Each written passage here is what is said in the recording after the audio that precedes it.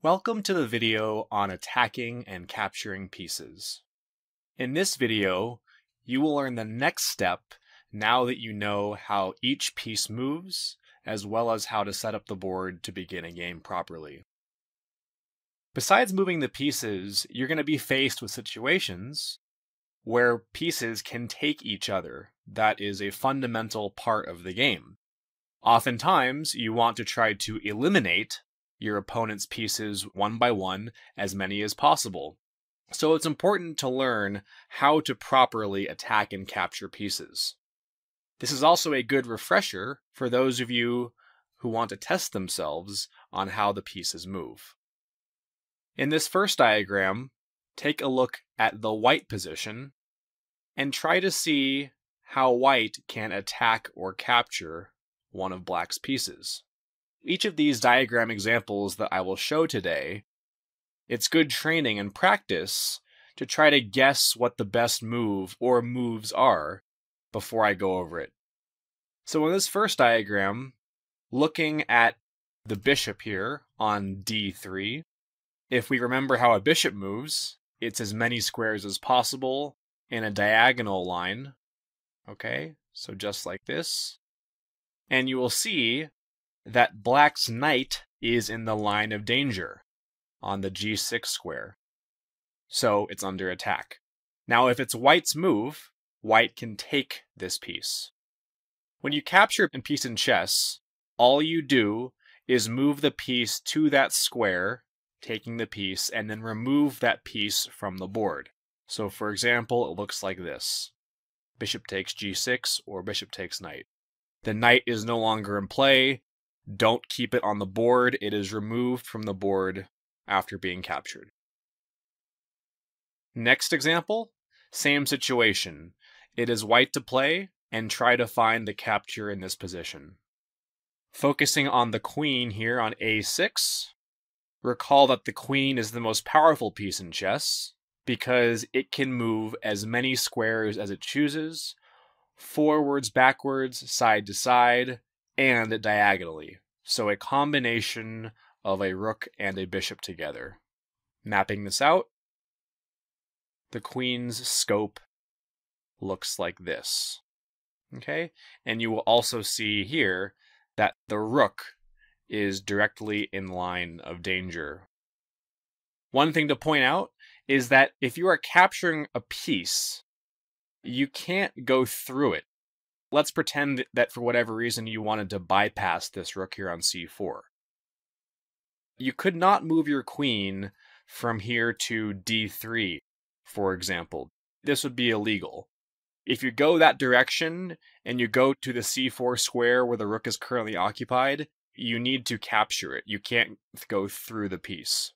Okay? So in this position, the best move, queen takes c4. Probably getting the hang of it by now. This position, looking at it from the black side of things, okay, focusing on the knight. Remember, the knight is a tricky piece. There are going to be some specific examples coming up to further clarify for you. But remember that the knight moves in an L shape in any combination of 2 + 1 squares. All right, so mapping out its path from this point on c6, it can move to any of these squares, and you will see, of course, that the white rook is currently under attack, and the knight can capture it.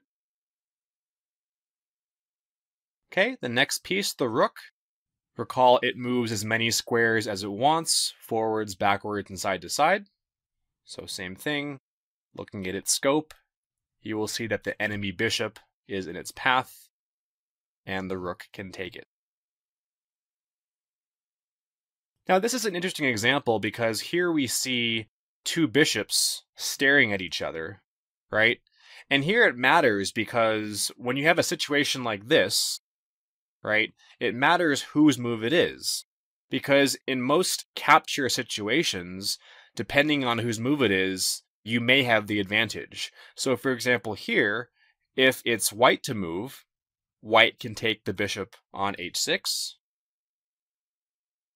But If it's black to move, then black can take the bishop on f4. So it all really depends, and you're going to find situations like this throughout your games. More to come on that later. And finally, focusing on the king. Remember that the king is a pretty simple piece.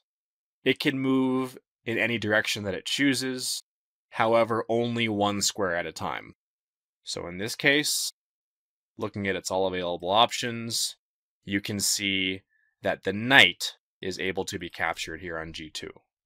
And upon doing so, one quick thing you guys should know, and this will be reinforced later on, but whenever there are only 2 kings remaining on the board, this is called a stalemate, and the game ends in a tie or a draw. Since there are no pieces left on the board that can checkmate either king, there is no more play to be had, and the game ends in a draw, which means a tie in chess. Okay. So I highlighted this earlier, but it's important to see it again visually. So, same type of exercise, looking at the white queen here on c3, and thinking about its scope. Okay, so just to highlight all the possible squares that it can move to, notice that the bishop is also in line with the queen on the c-file, but this queen cannot go through the knight to capture this bishop on c7. That's a very important point. So if something's in the way and you want to capture a piece behind it, you cannot do so. You have to first capture the piece in front of it, like this. Okay? And similarly, obviously, if you have one of your own pieces occupying a square in one of your pieces' way, you can't go like this, for example, and just replace it with one of your other pieces. All right? One of your pieces is blocking your path. You cannot go through that piece. And same thing with the enemy pieces, with the exception, of course, the piece that's in front. If you do a quick scan of what piece can capture another one from the white perspective, you'll find that the answer is actually none at all. Okay? So an easy way to figure this out is say, okay, let's take one piece at a time. Okay, so let's focus on the queen first. Ask yourself, what are all the possible squares it can move to? All right. So mentally and visually, you may map something out like this. Okay. But since this knight on c6 is now of the white color and it's white's own piece, this white queen cannot go through these pieces. You can't capture this bishop on c7 through the piece on c6. And likewise, you can't play queen to c6 anymore because your knight is currently occupying that square. Similarly, focusing on the knight, if we were to map out its pattern of where it can move, remember the L shape of 2-in-1 square combinations, we'll see too that none of black's pieces are on any of these squares. Okay, so in this specific situation, none of black's pieces can be captured immediately on this move. All right, so focusing on the knight for a second, remember this diagram from a few ones ago where it was a very simple capture of the rook on b4? Well, the reason the knight can be a little tricky is because you could be faced with a situation like this. All right, where in chess, there are going to be times where multiple pieces can be captured by multiple pieces. All right, it's not all just going to be as simple as 1v1. In this case, what I want you to do is think to yourself, what are all the possible captures that white can make in this position? And pay special attention to the knight in this case. All right, so the answer that you should have come up with is there are 5 possible captures that white can play in this position. So here they are. And again, as you get better and better at this will get easier, but what I recommend is just go piece by piece and do a scan. With every piece, ask yourself, okay, what are all the possible squares it can move to? Are any of the opposing pieces in the way? All right, so focusing on the queen right here on c4, you will notice that it can take 1, 2, or 3 potential pieces. In case there was any further confusion, you can't take multiple pieces in the same move. Okay, so just because this queen is attacking all 3 of these pieces doesn't mean you can take more than one in one move. That's not possible. Okay, so you have to choose which one to take. More on that in a second. All right, so that's 3 possible captures. And then focusing on this knight here on c3, you might have discovered that there are 2 possible captures, 1 and 2. So knight takes d5 is probably the trickiest one that you might have missed, all right? And the reason why you might have missed it is because I made the point earlier that you can't go through your other pieces. But remember, the knight is a special piece. Just like a horse in real life, it can jump over other pieces. And this is the only piece in the game of chess with this exception, okay? So it can jump over both your own pieces and the opposing pieces. It does not matter. All that matters is you move it properly, make it land on the correct square, and if another piece happens to be there, that is a successful capture. So there are 5 potential captures in this position. So what happens when you're in a situation where there's not an immediate capture? Okay, so take this position, for example. You'll notice, from the white perspective and the black perspective, that neither the queen or the rook can currently take each other. Right? They're on opposing files. The rook is not on a diagonal. So, in chess, you often want to attack your opponent's pieces, right? Which may take more than one move. The question is how to do this properly. It's very important to remember that when you attack your opponent's pieces, you don't want to put your piece in a vulnerable position either. So you have to think about, hey, if I move here to attack my opponent's piece, can he capture me? Either with that piece or another one. Is my piece vulnerable? So taking this situation, for example, if I want to put this queen in a position to capture this rook, how do you think I would do that? All right. So in your mind, you have to think about how the queen moves, and then try to move it to a square that it can attack this piece. Now, you may have thought about making a move like this, for example. Queen to a3. Why? Well, because I know the queen moves as many squares as it wants forwards.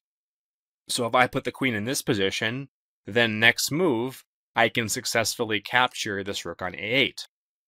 However, remember what I said. After making your move, you don't get to make 2 moves in a row.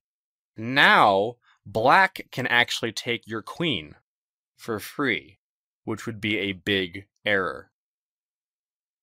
Okay? Instead, some of you might have found a move like queen to b7, for example. So how is this different? Well, with the queen here on b7, you're still attacking this rook on a8, and if black does not successfully defend it or move it properly, you can capture it next move.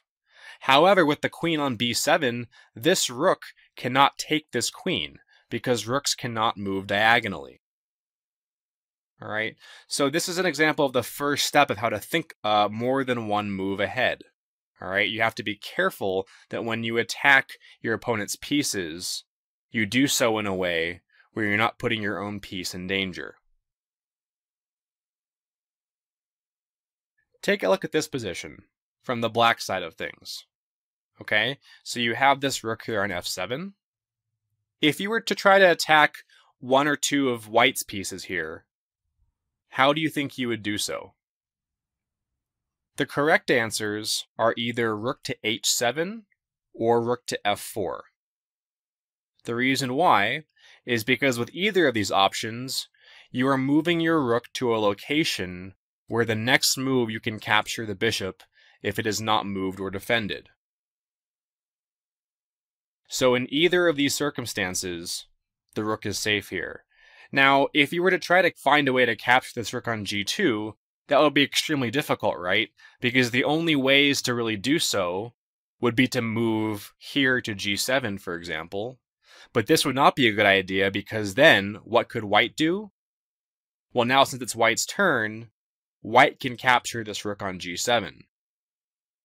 Similarly, if the black rook were to go to f2, again with the idea to take this piece next move, you'll notice that any of white's pieces can take this poor rook on f2, either the king, the rook, or the bishop. So this would certainly not be a good idea. One of the unique things about the knight, besides how it moves and the fact that it can jump over pieces, is that it is the only piece in the game that can attack multiple pieces at once, but can also not be under attack by those same pieces, unless it's a knight. So that might have sounded a little confusing, but let me explain. So take a look at this position here. This knight on d5 is simultaneously attacking 4 of black's pieces, which you may see. However, none of those 4 pieces can successfully capture that knight on d5 in one move. Alright? The only way that one of black's pieces that's being attacked could capture that knight on d5 is if it was also a knight. Visualize, if any one of these black pieces were a knight, then it could capture this white knight on d5. But because it's not, right now the white knight is safe and can take one of black's pieces on its next move. Alright. Thinking about this example, take a look at the white bishop on f3. If you had to try to attack one of black's pieces, what do you think you would do? One of the first things that you should remember is that because the bishop only moves across its own diagonal, any piece that is not on its own color cannot be captured by that bishop, right? So, for example, as long as any of black's pieces are on dark squares currently, they cannot be captured by this bishop on f3. So what does that leave? Well, it leaves this rook here on d7 as the only possibility. Alright? So, taking a look at this rook on d7, what do you think you would do here for white? Well, there are 2 options. Option number 1 is bishop to g4, which would attack the rook this way. And option number 2 is bishop to c6, which would attack the rook this way. Now the question is, which one do you think is better and why? The answer is bishop to g4. While both moves attack the rook on d7, moving the bishop to c6, while it may look like a good idea, it actually can be captured by this knight on b4. Alright, so a little more advanced here, where you have to think about what your opponent's going to do too, not just on what you would like to do. Wrapping up this video, the final thing you have to think about when attacking your opponent's pieces is which one of your opponent's pieces are defended by each other, and which ones are more vulnerable. Remember that each piece has a point value that usually assesses accurately their value. So you don't want to be trading pieces like a queen, for example, for a bishop or a rook by itself, or a knight for that matter, of course, because the queen is worth a lot more than either of those pieces individually. However, if you are able to capture one of those pieces without your queen being taken, then that likely will be a beneficial situation to you. Alright?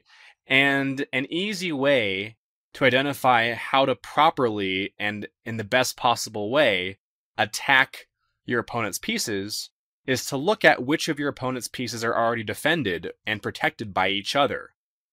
So ask yourself that question. Which one of black's pieces currently are defended or protecting each other? The answer is this rook and this bishop.